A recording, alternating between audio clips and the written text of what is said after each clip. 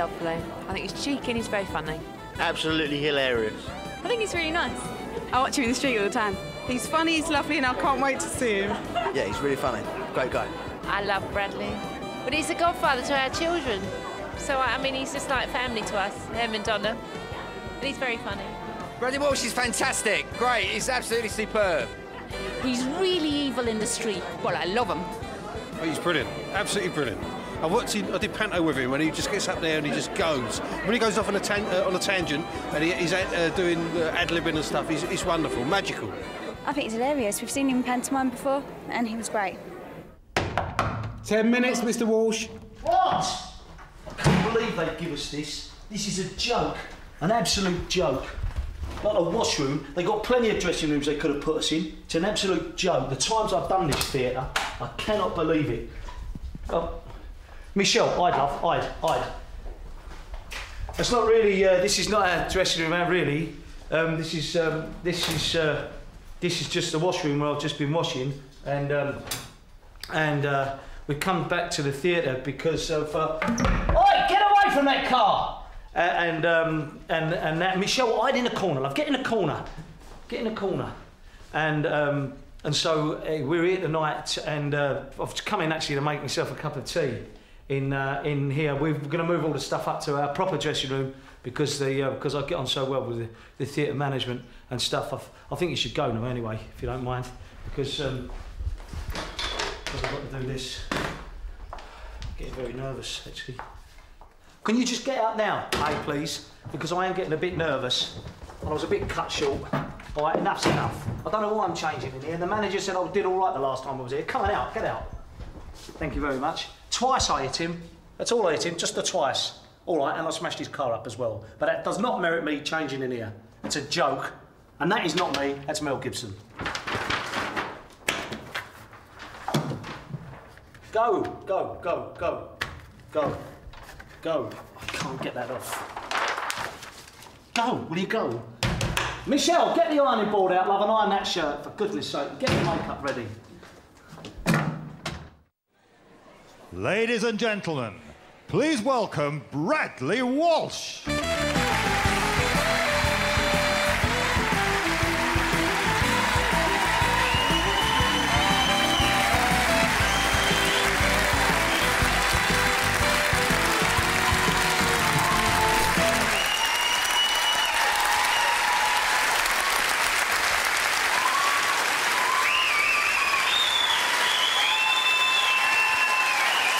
Thank you. Thank you very much. That's very kind. Thank you very much indeed. It's a pleasure to be here, ladies and gentlemen. But then again, I am on heavy medication.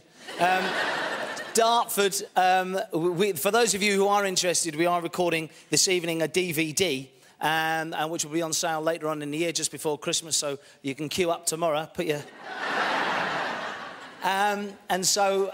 So you'll be enjoying this show. I mean, this bit isn't going to be in the show. This is a bit I'm doing now before I actually start. I'm going to start in a second.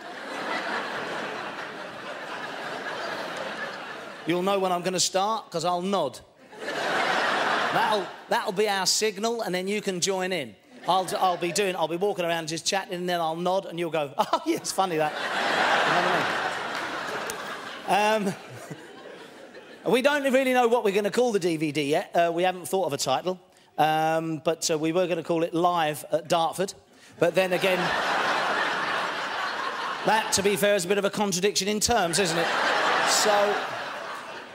And we didn't really want to confuse anyone who got the wrong intonation on the word live. And they thought it was our directive. Bradley Walsh says, live at Dartford. I couldn't face that responsibility for the rest of my life, quite frankly.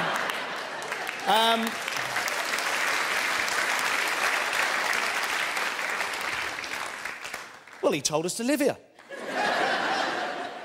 I'm so let down. Can't we go home? Our home was much better than here. Wasn't it, Mum? Ah, yes. Baghdad. Ah, yeah.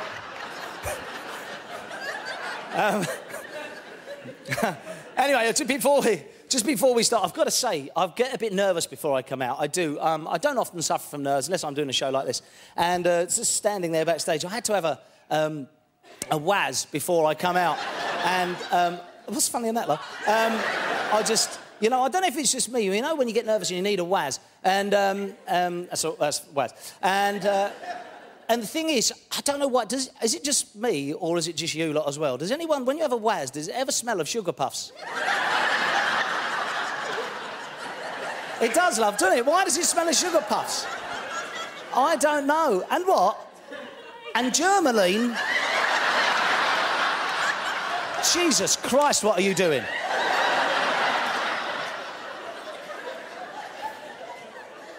Sugar puffs and Germaline? What have you been eating?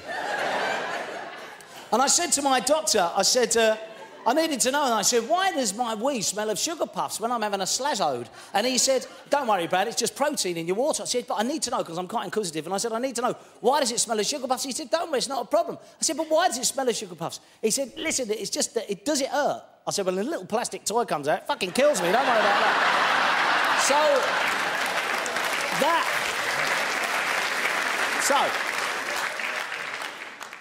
Well, I've got to tell you, it's really nice. It's really nice coming down to Dartford. I'm going to tell you a little bit about my life. I was born in Watford, in Hertfordshire. My mum was from Bells Hill near Glasgow, and my dad was from South East London. And they split up when I was 14. Didn't really get on, hardly surprising. And our house was constantly full of rowing. I mean, it was a very aggressive house and rowing. And luckily enough, I think I escaped all that. Wankers. But the thing is, I couldn't ever. That's a very small condom you've got there, mate, isn't it?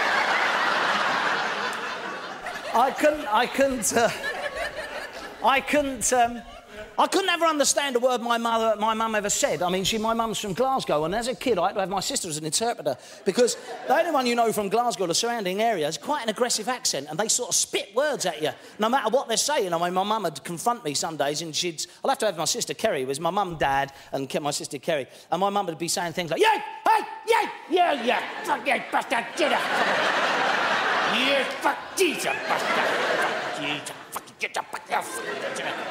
And I'd say to Kerry, what's she saying? She says, Merry Christmas, here's your presents. And they fought. My mum and dad fought constantly like cat and dog, literally like cat and dog. My mum would get annoyed, she'd piss on the flowers and scrape the side of the sofa. My dad would drop on all fours, sniffing people's knackers. That's embarrassing. Especially in parties. Get off, get off. We had no toys, and I can remember down our street, a load of kids had bikes. Their mum and dads always bought them presents for Christmas. And I was left out of the present department, me and my sister. And all the kids down our street had a bike. And I can't if you remember in your mind's eye, there was always one kid whose family couldn't afford to buy him a bike, and he had to run after the other kids. They wouldn't give him a crossbar or anything. Poor little bugger had to run because he didn't... Do you remember that kid? Yes, that was me. So they'd be on their bikes, new bikes, and I'd be running behind them like that. And you know, when you're a kid, you don't run properly when you're a kid. You run that funny hoppy-skippy type run, don't you? Like... Do you know what I mean? You're like a proper tit, don't you, running that straight? And they'd be on their bikes, they'd be in 10th gear, I'd be going, for fuck. Then I'd be going, I'd try to improvise, I'd be going, dilling, dilling, pretend I got a bell. Dilling, dilling. One day, I just had enough of them taking the piss, so one day I stood on my head. Just stood on my head on the pavement, they all come riding back. I said, what have you done? I said, my chain's come off. And then we also had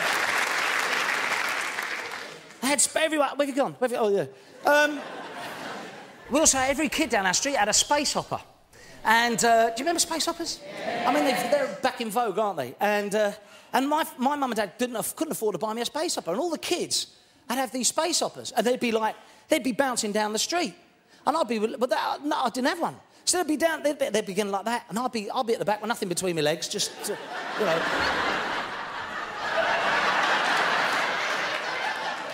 Don't worry, I've got plenty now.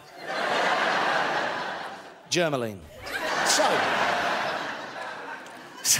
I'd be off down the street like this. I'd be Nothing. Look at that prat, no space opera, bollocks, you know what I mean? And I was sick to death that the kids kept taking the mickey. So what I did one day, I shut myself in the shed, right? And this is ingenuity for you. This is how bad I wanted a space opera. So I got one of my knackers, right? And I put it on the bench like that. I had to go on tiptoes, in actual fact. So... And this is how bad you want a space opera. I got a mallet. And I hit me knacker about 1,500 times. Till my bollocks swelled up about that big. Then I got a tin of orange paint, right? Painted a black face on it. I dangled it out my shorts like that. And I was off down the street on my space opera. It was fantastic. And I got away with it for years. I got an award off the mayor for ingenuity and everything. It was wonderful. I feel a bit guilty about it now, taking it for no reason. But and that was fantastic. Unfortunately, my trousers didn't fit me till I was 32 because the swelling never quite went down. But by Christ, I pulled some birds in discos. They used to walk up to me and say, "Can I sit on your beanbag?" Look again, baby. And the lads used to say, "Brad, come into the bar for a drink." I said, "Yeah, sure."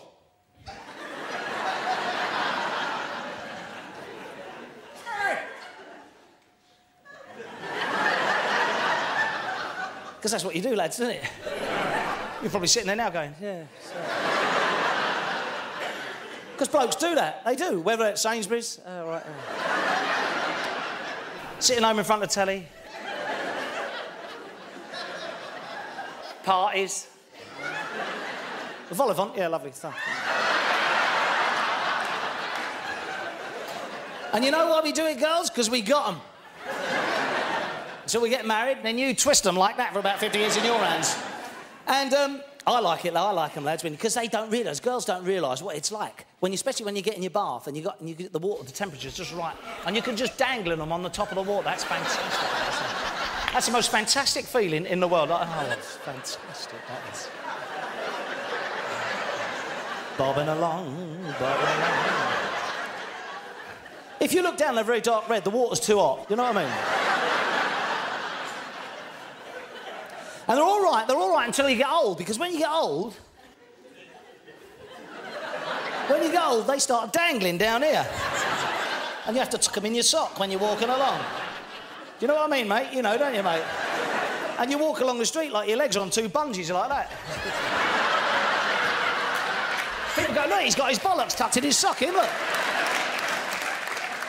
But you can have hours and hours of endless pleasure with your elastic bollocks. You can, it's fantastic. It's like them little sponge balls on a lump of elastic on a wooden paddle. You can take them out of your pants and kick them around the room for half an hour, like that. Boing, doing, ding, bong, bong. Catch them in your knickers. Fantastic. My mum and dad,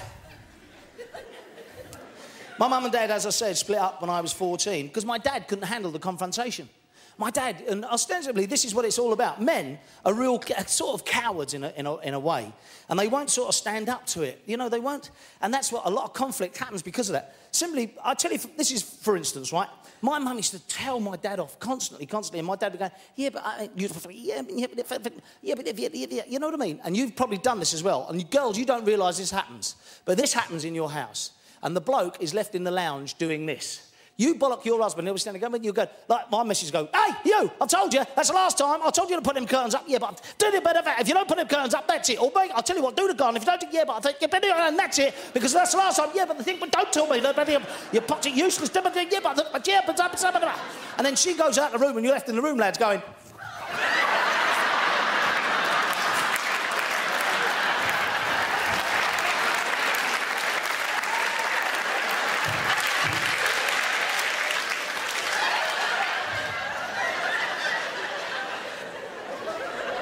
and then when she comes back in the room, lads, she steams back in, she goes, and another thing, and you go.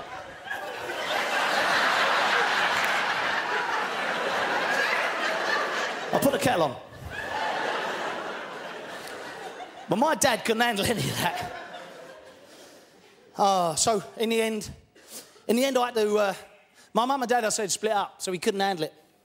And I had to live with my mum, because that was the better option, in fact. Because living with my dad would have been a bit tricky because although meal times in the pub was great, bath time in the betting office was ridiculous. So we lived with my mum, and through an interpreter, of course. And she did really well for us, actually, my mum. She was great. She's still alive. My dad died 10 years ago now, 11 years ago. And it was really weird because my mum was convinced I was on drugs as a kid because a next-door neighbour who I was hanging around with had taken some hallucinogenic drug. And he thought he was like a stunt driver from a film under this drug. So he broke into the garage, nicked his dad's car, drove around, smashed it up, and ended up in hospital for about 6 months. And my mum was convinced I was on drugs. And as a kid, I liked to play the odd prank, obviously. But I was sick to death of her, keep asking, are you on drugs? No, I'm not on drugs. You on drugs? No, I'm not on drugs. And so in the end, I thought, oh, well, bollocks, I'll just say I am. So I didn't really. She asked me one day, I said, Mum, I'm not on hallucinogenic drugs. I would never take a drug like that. I would never take a hallucinogenic drug, break into the garage, nick the car, drive it down the road and smash it up, end up in hospital. I would never do that. Besides, I'm frightened. I can't go in the garage because that big yellow dragon, that pirate ship full of ghosts is very scary. That freaked her out. So, and she got this new lease of life. My mum ended up with a new lease of life. If you ever get divorced or something, women turn into Madonna. Bam! Even if they're 80.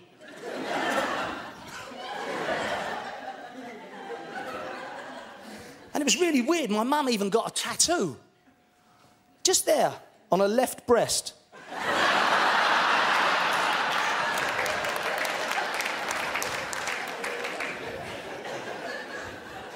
Really odd. You know what I mean? And so I couldn't handle living with my mum too much because you know what it's like. You're living with your mum. I left her Watford when I was 34 and went to live in East London. Now there's a place. Yeah. And I went to live in East London. I'll tell you something about East Londoners. There's probably a lot of East Londoners here that have moved out to Dartford, live at Dartford. And the thing about East Londoners, when you talk to them, they all talk in a conspiratorial manner out the corner of their mouth. Have you ever noticed that? Even if they're not doing anything, they look like they're really shifty. You say, all right, they go, yeah, I'm not too bad, all right. You all right? Yeah, I've got some stuff for you, don't worry about that. What you got? Can't say. None's the word, you know what I mean.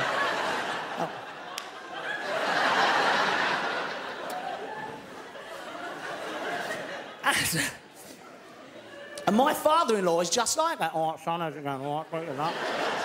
And when I went to East London to live with my girlfriend, I lived in Beckton, in actual fact.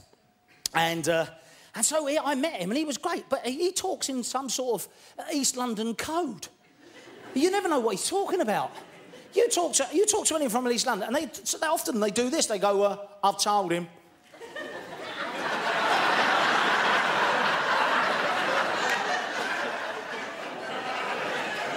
Who? Say no more.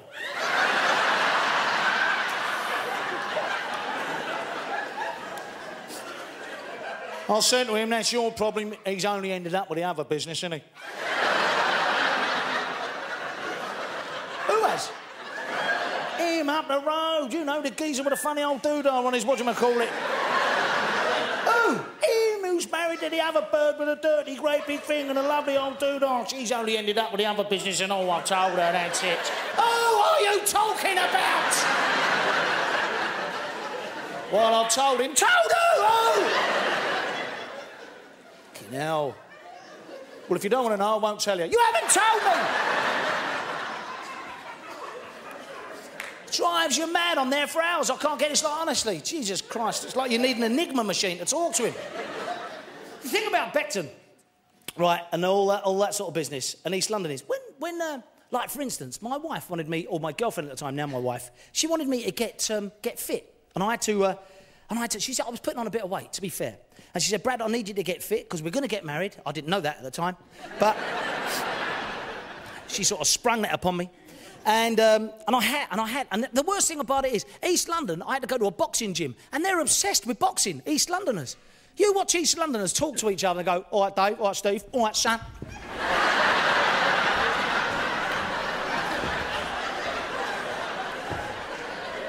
What's that all about?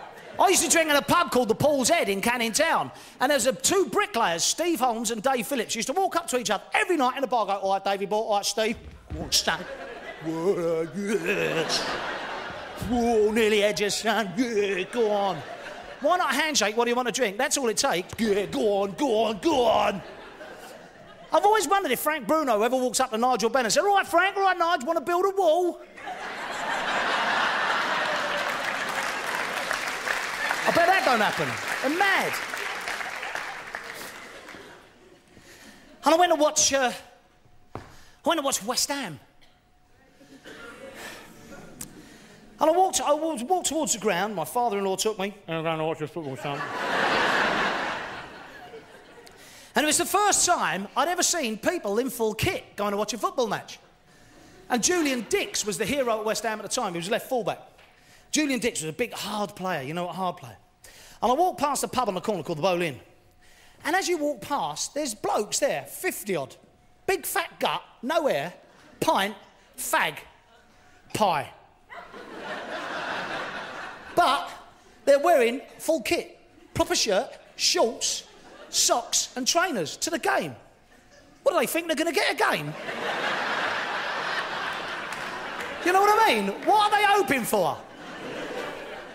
Alan Pardew's going to run out and go, by the way, what's his name? Michael Carrick can't play today. Don't worry, boss. Get that fat bloke in the crowd. He's all right. He's got his kit on.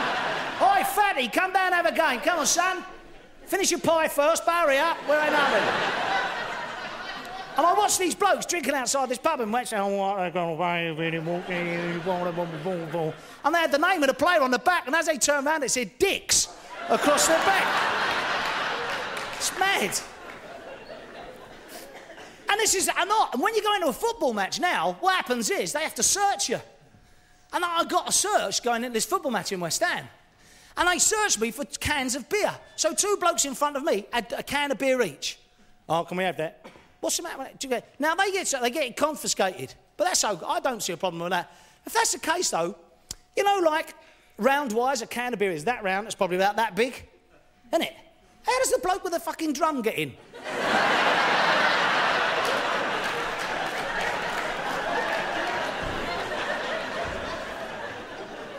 Was he stick up his jumper?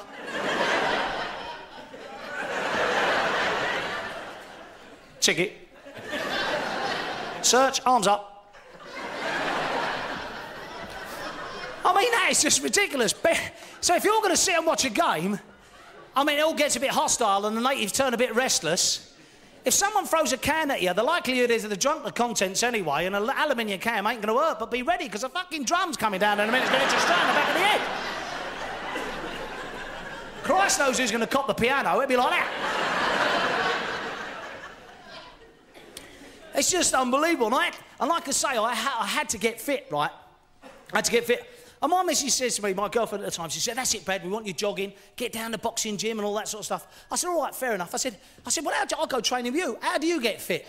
And my missus said, horse riding. Well, that's the horse getting fit, isn't it? You're just sitting on the back of it, running around the field, isn't you? That's bollocks. You're not getting fit at all. That's the horse. Horse is as fit as you want, but you're just sitting there going, ha, that's lovely, isn't it? If you really want to get halfway through the field, halfway around the field, if you want to get fit, swap over. That's what you want to be doing. Imagine the horse stopping and going, righto, fat bollocks, my turn, off you get.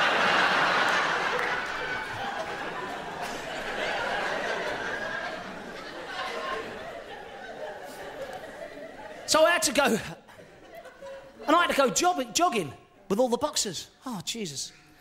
Have you ever been jogging? What's that all about? If jogging is so good for you, why aren't they laughing? You watch joggers, they're like this.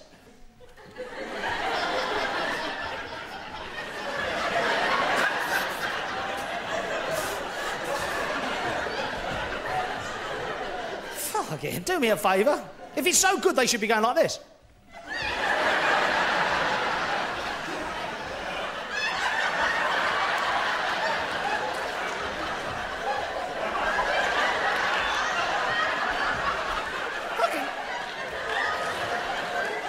This is what makes me... People go in for the London Marathon, they ain't done any running during their life. They get to 85, they want to go in for a fucking marathon. It's all the octogenarians. What's the matter with them? What are you going to do? I'm going to run a marathon. No, stay at home and die. Don't run a marathon. You see them in the London Marathon. They're at the back like this. Full kit.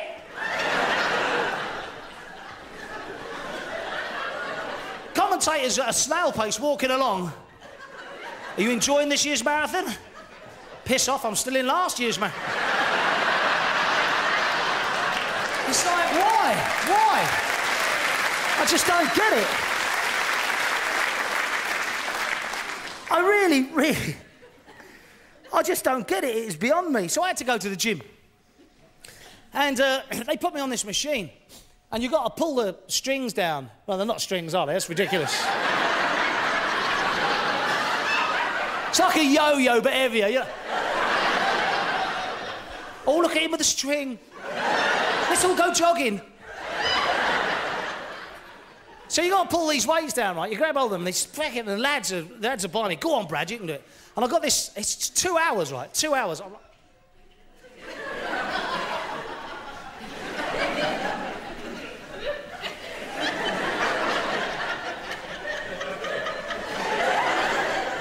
okay, now, lads.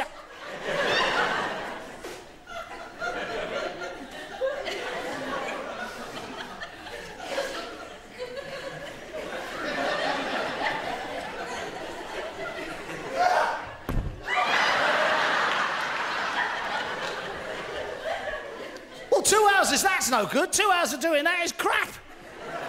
Because you get in the shower, you can't lift the bastard soap. You're like...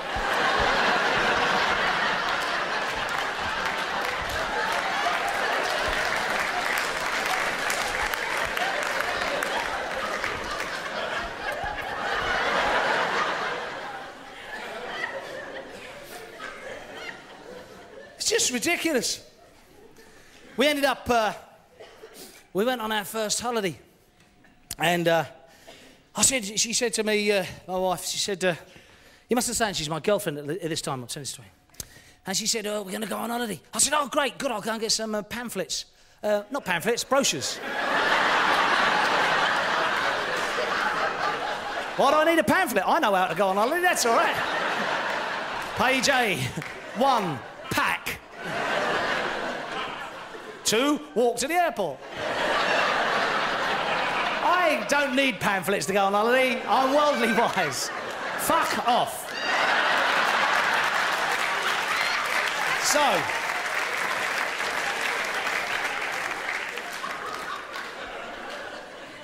I got a brochure. I threw the pamphlets in the bin.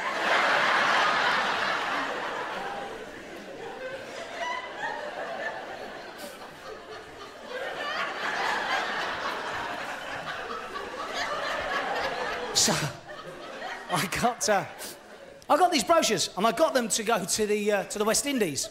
I thought, oh, Caribbean's going to be great.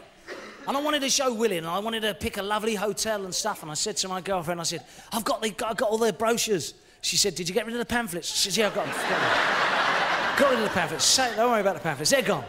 Forget the pamphlets. They're no more. I burnt them. Along with my gym ticket. And the saddle off your horse that you're not going to ride anymore. Anyway, so I said, oh, yeah, I've got these. I should be great. I'm going to book them. She said, good, because we're going to go to the Lake District.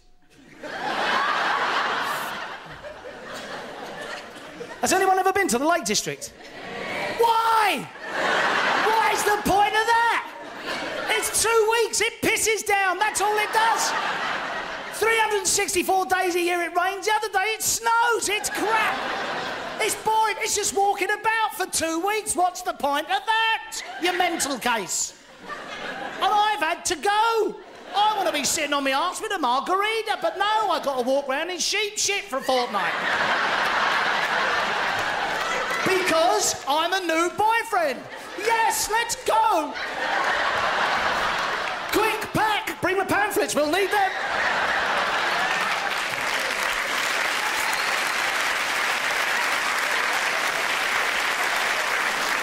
What is that all about? The Lake District? Jesus H. Christ. Even if you walk in the Lake District, you walk up and down hills and it pisses with rain. The food is crap.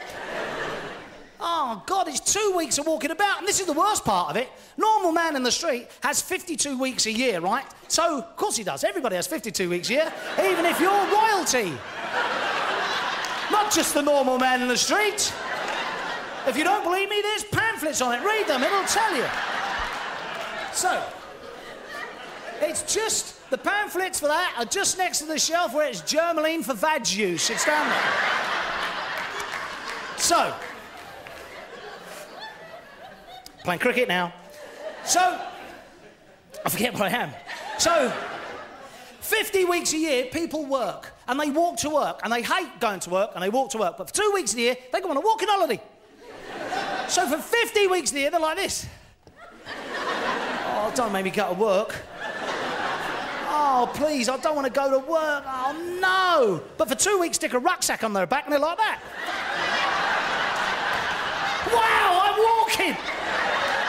Fucking, this is great. I've never walked like this before. It's like a new revelation. Whoa, I'm good. Bobble hat, big boots, rucksack. So we're there 2 weeks. Jesus, my missus is quite fit, goes down the gym a lot. And she's like bloody Paula Radcliffe, she's off. Because I'm the bloke, I've got to carry all the bags. So I've got this rucksack, the size of a small town.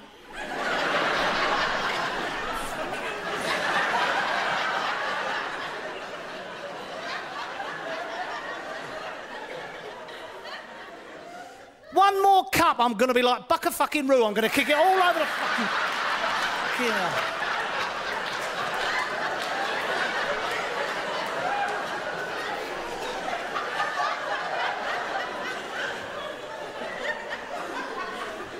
Days I'm like this. My missus is going, come on, come on. She turns her back and I'm going... 2 weeks in the Lake District, I'm like... You what, love? No, I'm glad we didn't go to Tenerife. Oh, yeah, look, another mountain.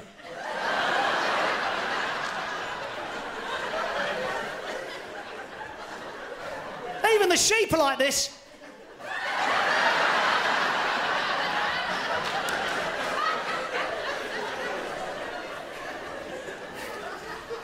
There's a pub near Lake Windermere. I think it's called the Lamb and Flag. So we sat there for lunch. And I'll never forget it. Alan and Carol from Newham. Sat down. He turns around to me and went, oh, it's you. I went, yeah, it's definitely me. They always say that, oh, it's you. I said, yeah, it's definitely me. He went, isn't it great? I went, no, quite frankly, I think it's crap. By this time, by the way, my girlfriend had gone to the bar, right? I couldn't get in the pub because the doors weren't wide enough for that fucking rucksack I got on my back.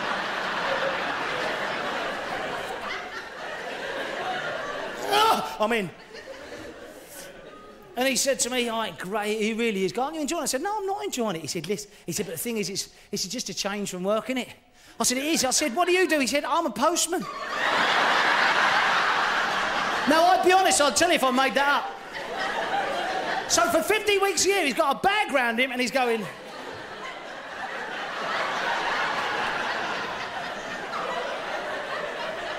But take the bag from there and put it on his back, he's like... Whoa, we're off.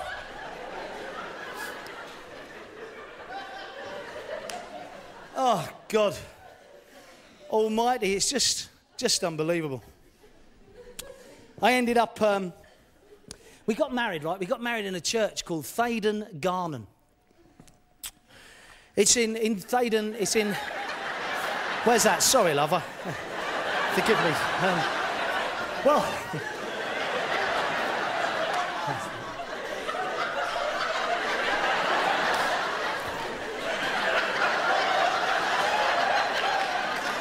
For those of you who didn't hear her, she went, where's that? It's near It's near Thaden Boyce, near Epping. Oh. That's it, you've stopped me in mid-flow to ask me a question, and you've just gone, oh? Do you know where that is at all, darling? No, you don't. You've never been to Epping? No. Okay. Have you ever been out of your own home? Do you live in Dartford? You don't live in Dartford. Where do you live, darling? Hartley. Okay, and whereabouts is that? Is that nice? 7 miles along the road. 7 miles along the road. You're quite mysterious, aren't you, my love? I've got a sort of an aura from you. You're quite scary. With your other 2 mates, will you be round the cauldron in the morning?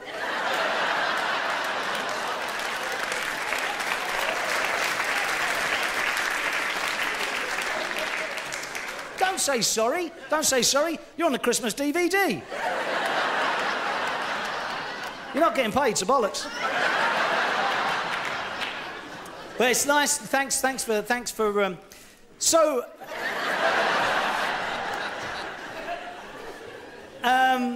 You've done me now, love. I've got no idea who I am. I'm getting married. Precisely. In Thaden Garman, St John's Church, Thaden Garman, near Thaden Boyce, near Epping, which is nowhere near Hartley, which is 7 miles up the road here from Dartford, which is where that young lady lives, so avoid at all costs. You don't want to be driving through Hartley and she jumps in the middle of the road and goes, where are you going? I'm going to Thaden Garland. No, you're not. So we get married, and the crazy thing is, this is lads again not making themselves look stupid, not wanting to look a tit. And I've got all my mates in the church, and you know I go to church. This is the thing. I love churches. A lot of people don't believe this, but I love churches. You see, and people normally only go to church 3 times a year. It's either christening, a funeral. That's your fault, love. I've said funeral now.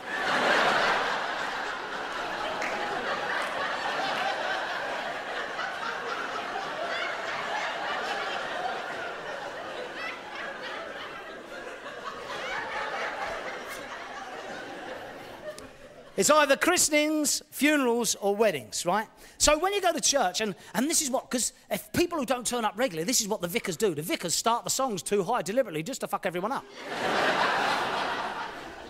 I'm sure it happens. Like my mates all turn up to the wedding, they're all sitting at the back because they have to sing. And when you're at school, you only learn little bits of the hymn. You don't actually know the whole of the hymn, but the vicar knows all the whole hymn.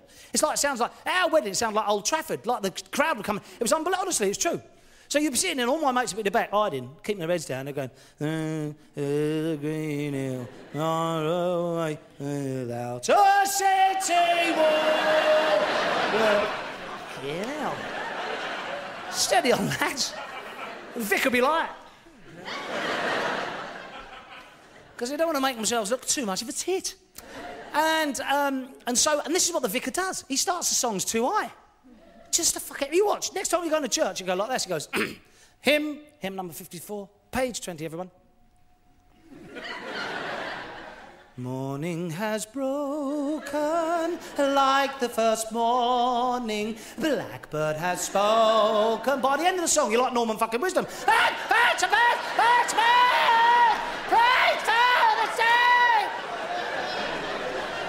can't get on my wife's shoulders to get to the end of the song. I had to take a Moroccan tumbling route to form a pyramid, so I get on the van, I'll get on the top. And you watch Songs of Praise. It's celebrity gone mad now because Songs of Praise is like an audition. Honestly, it's true. It's true. It's unbelievable. Like, it is just gone completely bonkers. For instance, our church, normally, you get 30 people in on a Sunday morning, all right? Songs of Praise comes, the TV cameras comes, it's like Highbury. You can't get in there. You can't buy a ticket for love nor money. And you watch them, watch people on Songs of Praise as the cameras come across and they start singing, they go...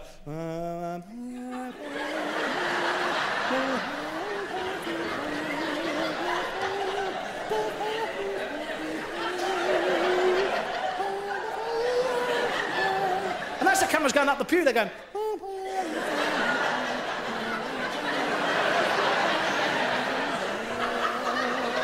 Fuck off.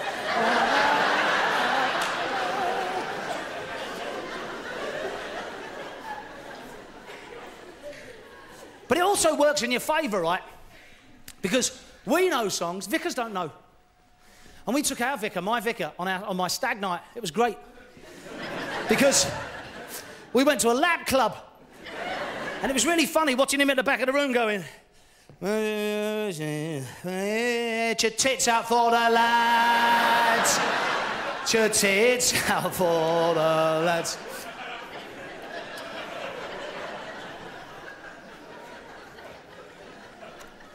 We went on a honeymoon, right? We went on a honeymoon. We got married and we went to Disney World. Have you ever been to Disney World? Yeah.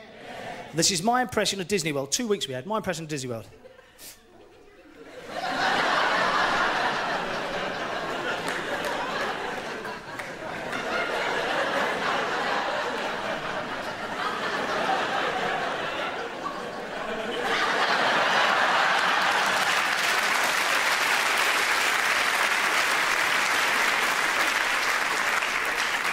It's all that about, just 2 weeks of queuing up, because we're good at it. And just to wind you up, there's signs through the park that says 40 minutes to ride, 30 minutes to ride, 20 minutes to ride, 10 minutes to kick someone's teeth in, because it just drives you mad. Anyway, first night of the honeymoon, we was in, we was on this beautiful hotel. It was got a Lake Buena Vista hotel, overlooking Lake Buena Vista. So, we're in the hotel. My wife's on a bed, right? First night of the honeymoon, Disney World. I'm going to take her on a white knuckle ride through the land of sex. I'm really going to get stuck in. I'm not going to take any prisoners whatsoever. My wife is on a bed you could land a fucking plane on. It is massive. I'm in the ensuite bathroom like that. I'm looking pretty good. I haven't got a stitch on. I'm going... You know, I've splashed out on a new bathrobe. That's because I've got a urine problem. Do you know what I mean?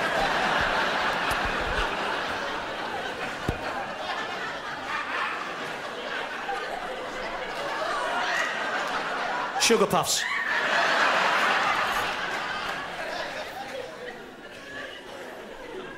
First night, Disney World. Sex is on the menu. My wife is fit for... I'm going to catch her in the end. Don't you worry about that.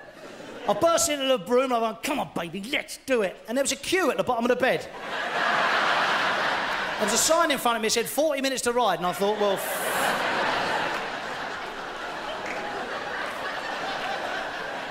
We actually didn't have too bad a time in Disney. It was really, really good. It was a great time. And then we went on a cruise.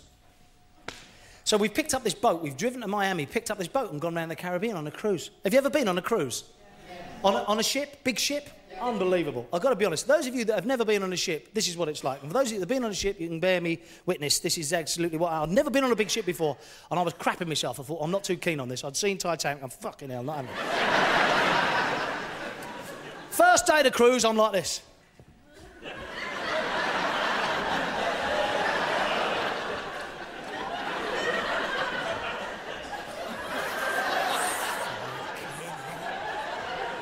I'm not on the ship, I'm pissed on the quayside, mate.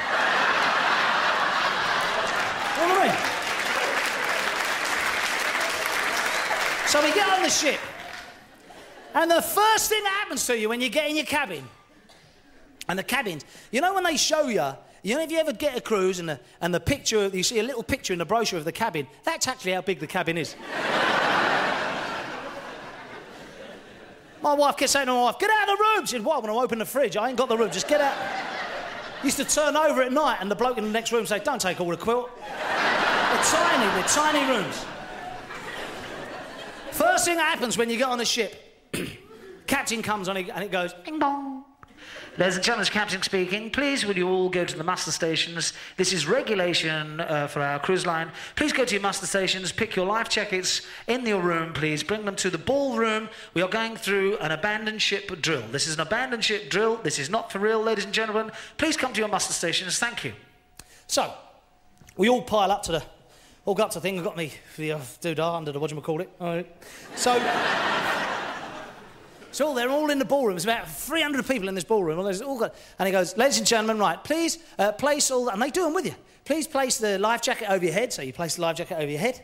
And I say, "Now, get the tapes, pass the tapes around your body twice, and tie them in a neat double bow towards the side and front of your body." Now, I don't want to be old-fashioned, but if the ship is sinking, I fucking don't care whether that knot is round the front or round the back or round... You know what I mean? I don't want to be getting in a lifeboat and someone saying, that knot's a bit more round the back, sir. I think you better get to the back of the queue. Sorry, yeah, so I'm going to be getting a queue. You stand there for the next 20 minutes going, I want to miss me place.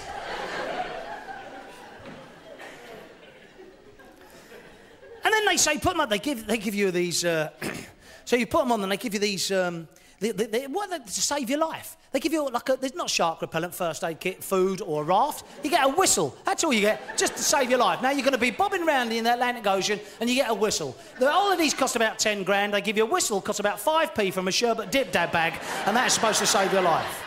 And they said, what you got to do is put these over your head and use these for attracting attention. Well, if they're that good, why don't they give them to ugly women on the way into discotheques? Because that would be perfect. Just through stringfullers over your head, shag me, that'd be perfect, but no. And blokes as well. So now, you're in the Atlantic Ocean with a whistle. If, God forbid, the ship never goes down, but that's supposed to save your life. And this is the most amazing thing, right? The captain then says, this is unbelievable. Ladies and gentlemen, if you can't find a way to a lifeboat, please make your way to the promenade deck. Walk towards the edge of the boat, the ship, I'm sorry. Walk towards the edge of the boat, the ship.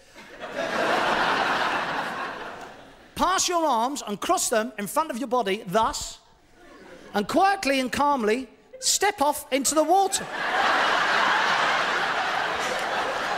Fuck off! You step off into the water, it's 50 fucking feet!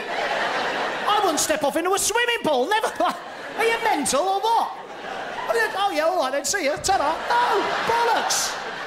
No, I'm not. I paid for this holiday, you fucking step off.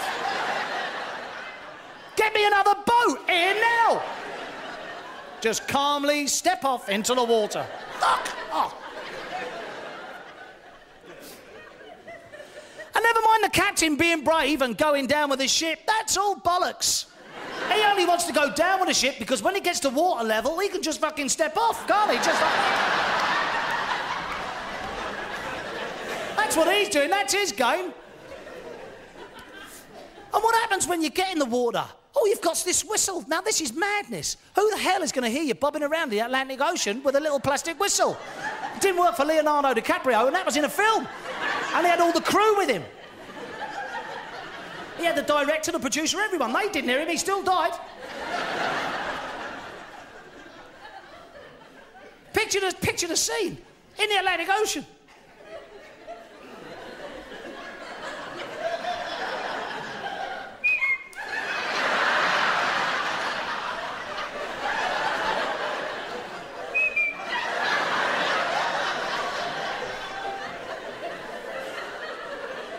In mind, the fellow's going to come and rescue is an RAF Sea King helicopter pilot, inside of which, by the way, it's 110 decibels, so he's wearing a crash helmet and earmuffs. But he's still going to hear you bobbing around the Atlantic with your little plastic whistle. I don't think.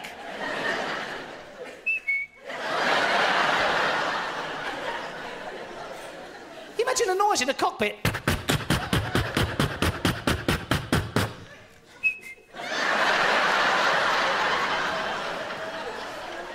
Imagine a conversation in the cockpit. I can hear a whistle. Bollocks. You're just showing off. And what happens if a shark comes to get you? A real shark with the hump. Not like sharks in them bloody sea life centres swim up to you at lunchtime, stick their head out of the water and go, got any cake? I mean, real sharks.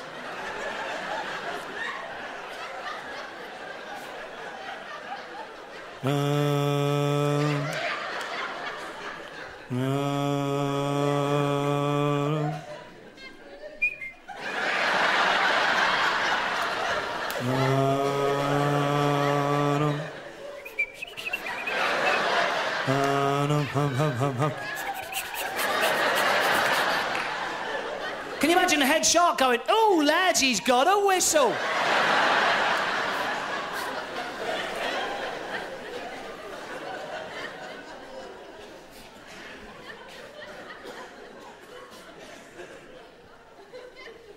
It's unbelievable.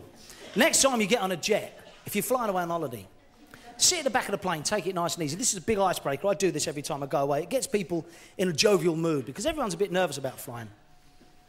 But just do this. It just does break the ice. When the captain speaks, good afternoon, ladies and gentlemen. This is Captain Phillips speaking. Go to everyone. Oh, fucking hell, not Captain Phillips.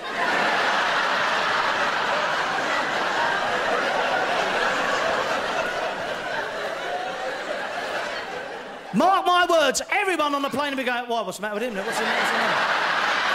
What does he mean? I don't know what he means.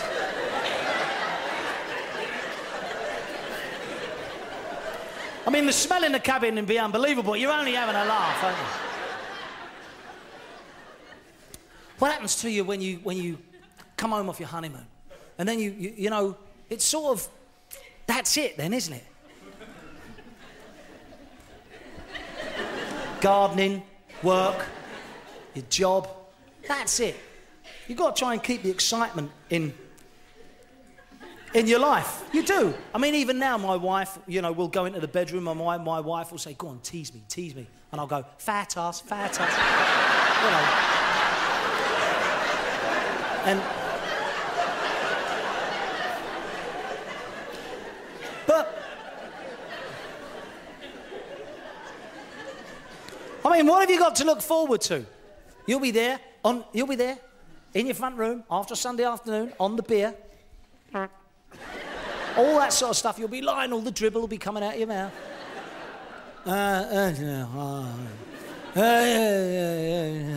Oi, leave that on, I'm watching that.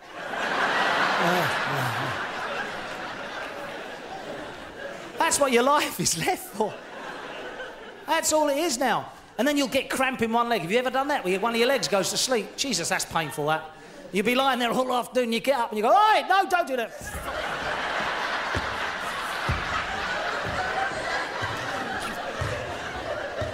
Cool, you bastard, wake up. And you're left then. And this is the odd thing. Right, so when you get older, you know, watch men. This is what happens to men when they get older. Why is it when men get older, their waistbands get higher? You watch, this is true. Watch this. As you get older, there'll be some gentlemen here this evening will be the end product of what I'm talking about now. You can spot them as they're walking out. I am 44. Right? This is, well, you look at the age of 44. This is 54.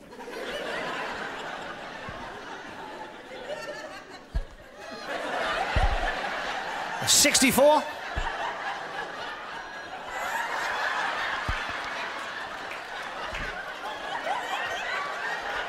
74.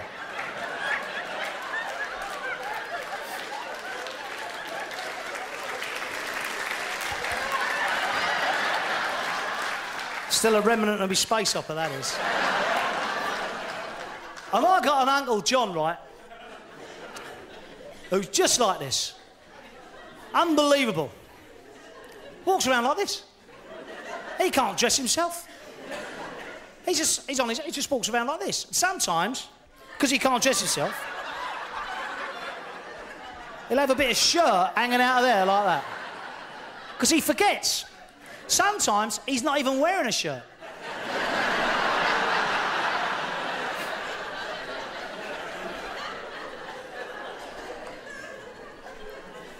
They can't, you know, they can't do their barnet. They can't do their hair because they can't be, you know, the old rheumatism sets in. They can't do it. They're all like this.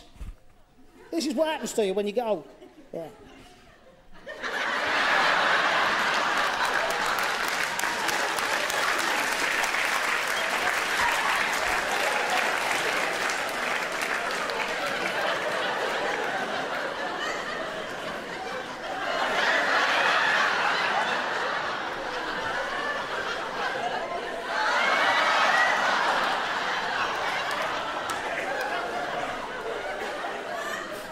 And as you get older, your feet turn to 10 to 2.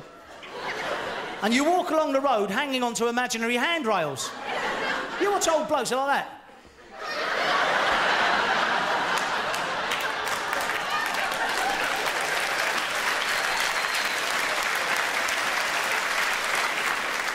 If you know anyone like this, You can have hours and hours of endless pleasure because if you call them by their name, it takes them ages to turn around like an oil tanker. It's true, they'll be walking along the street like this and you go, "Hey, Charlie!" And they'll go...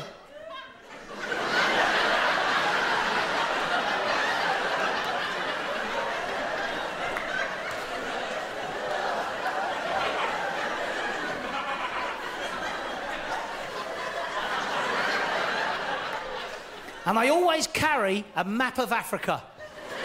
Just about there.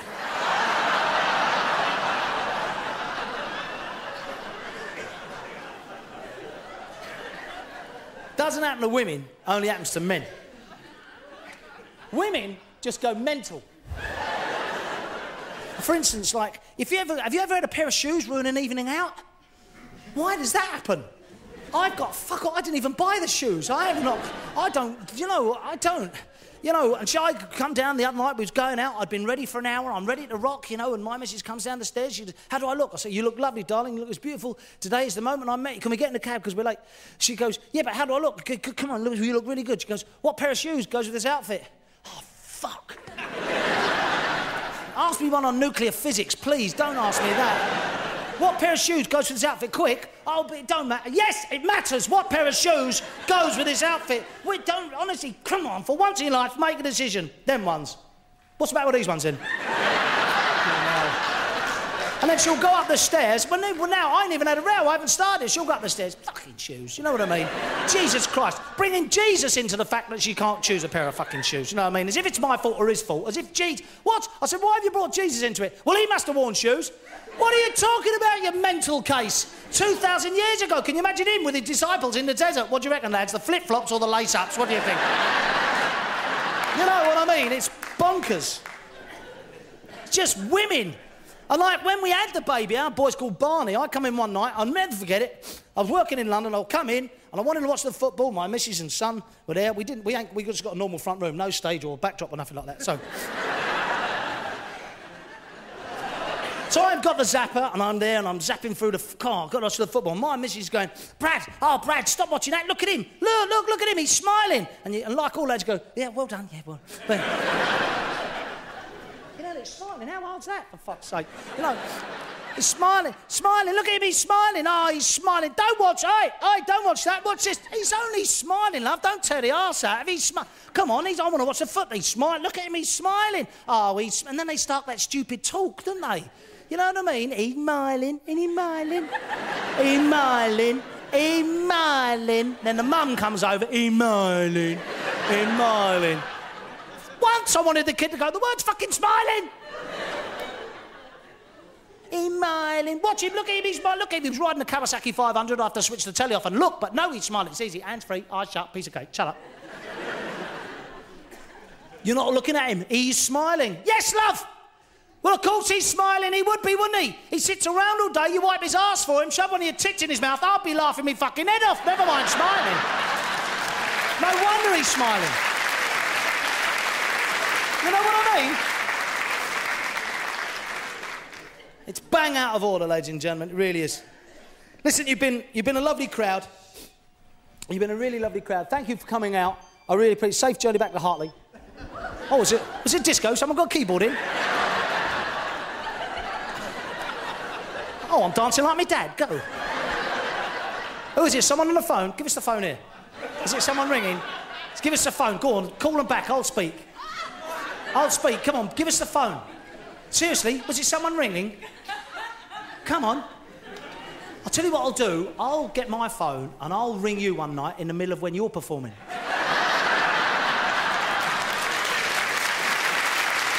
Give me the phone.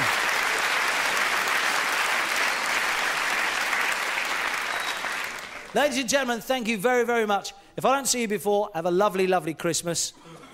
Is it too early to say that? No, it's not. All right, we'll have a nice Easter. I'll see you all very, very soon. Good night. God bless. Take care. Bye-bye.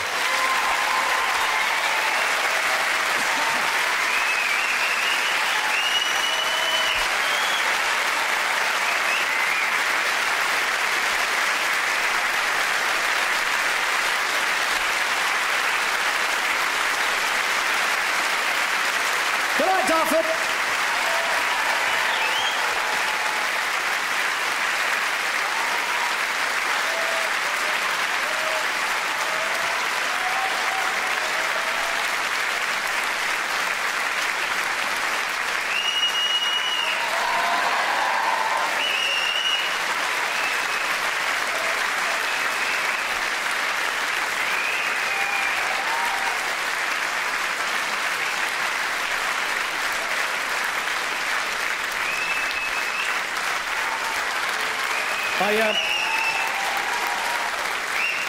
Before I go, I must just quickly tell you that please support your local theatre, folks. It really is. It's a fantastic gig, this. I love working this. I did panto here.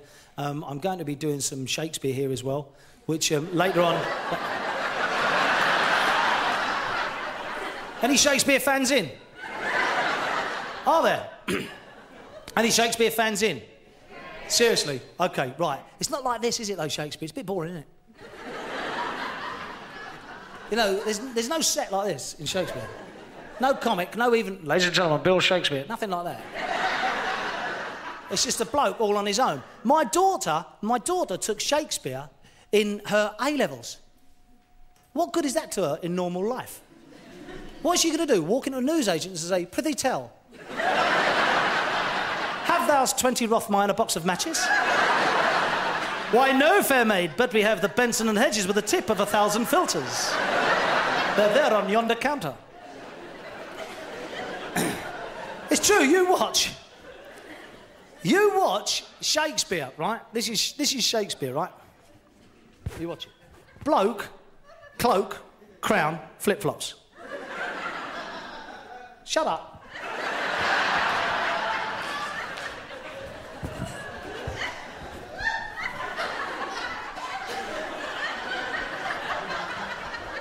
Now it's getting good. Luke, remember the Force, Luke. What a great film that was, Star Wars, ladies and gentlemen. And a wonderful actor, Sir Alec Guinness, playing the part. Playing the part. Playing the part of Obi-Wan Kenobi. Now, it was a good casting, that. But you know, if they'd have cast that film now, they'd have given that part to someone like Sean Bean, because he's trendy. But that wouldn't have been right, ladies and gentlemen, because Sean Bean is from Sheffield. And that wouldn't have been right. Luke! Remember the Force, lad.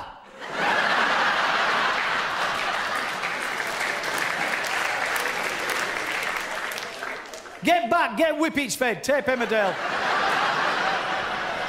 Don't go near the nasty planet.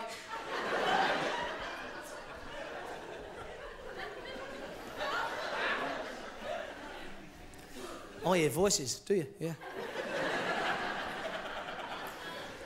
I'm a big fan of Star Wars, right? Oh, yeah, I am, yeah. I hear voices. But it's not like I am a bit possessed. I'm not by the devil or nothing like that. I'm possessed by George Formby. It's quite scary, because it's like the Exorcist film. I've been to Harley Street and everything to get treated, but it doesn't work. I've had loads of pills and all sorts, but it just don't happen, right? I can lie in my bed. It's really bizarre, because I'll be sitting there, all my family, just like the Exorcist film, be around my bed, be lightning and thunder coming out the ceiling. And I'll sit bolt upright and my head will turn 360 degrees. It all goes green, and I puke up over everyone. And just as they're cleaning it off, I go, "Turned out nice again, isn't it?"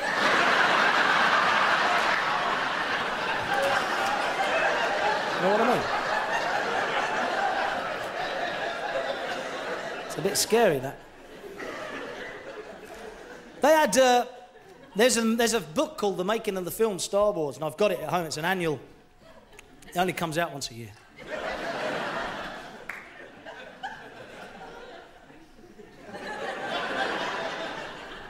And there's a page devoted to the part of Darth Vader, which was played by David Prowse, who was originally a Green Cross Code man, 6'5", big lad. And he thought his voice was going to be used on the finished product. Well, of course it wasn't. It was dubbed on by a great black actor called James Earl Jones. But he honestly thought his voice was going to be used. Dave Prowse on the finished product of Darth Vader. He is from Somerset. Can you imagine that?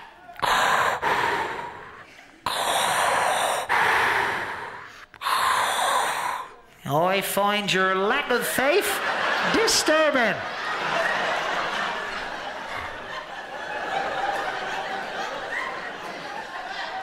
Obi-Wan was right to keep your sister away from I, wasn't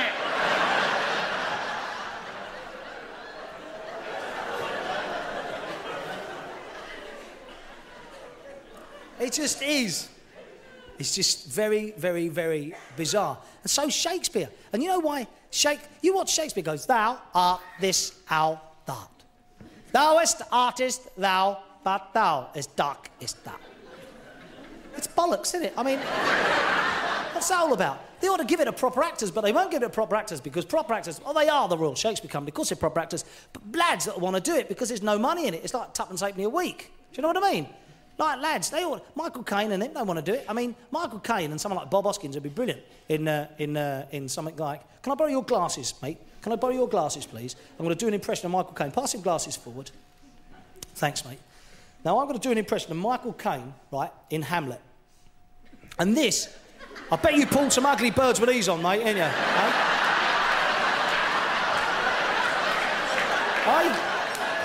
Fucking hell.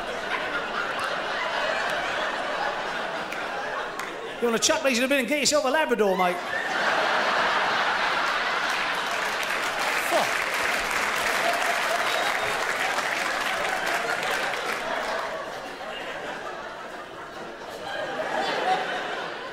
It's the oil and vinegar you got on the lenses. That's the killer. You can't see bugger all out of them.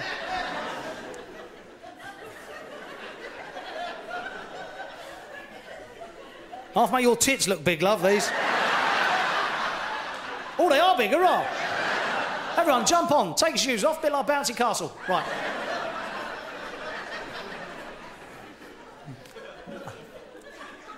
Michael Caine in Hamlet. To be or not to be? That is the bloody question. Or better still, Michael Caine and Bob Hoskins in Romeo and Juliet. First, I'm going to be Michael Caine. Have you noticed? All impressionists do that. They tell you they're going to do. Because they're shit.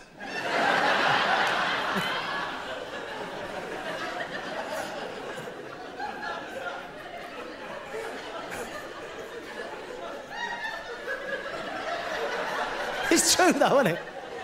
Hey? Can't hear, sorry. I don't want to come off now. Right.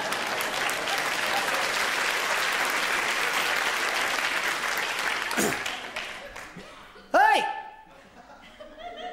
I'm being Michael Caine now. Romeo, Romeo. Wherefore art thou Romeo? I'm going to be Bob Hoskins now. I'm over here, you prat. See, it's better, isn't it? I think it's better with proper actors. Here, mate. You can have them back. It's a shame you didn't see that. That was funny.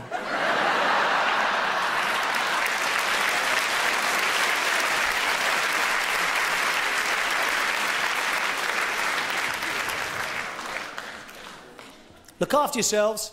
Have a safe journey home. And I'll see you all in the bar. Good night. God bless. See you soon. Take care. Bye-bye.